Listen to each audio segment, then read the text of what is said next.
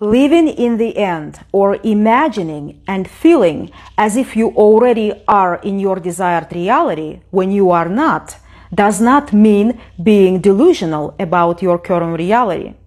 When you do your imaginal acts or any other manifestation technique to feel into the state of your wish fulfilled, you don't need to pretend that you are somewhere where you are not at the moment.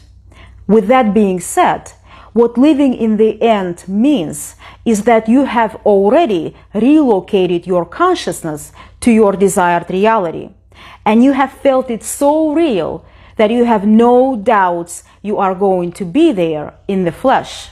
And so while I am aware that my physical body is still in my current reality, I'm not being delusional about that, but my spirit or my inner being is already in my desired reality. See, when you have that inner knowing that you already have your desire, even though your physical senses may deny it, your body will be relocated to that reality.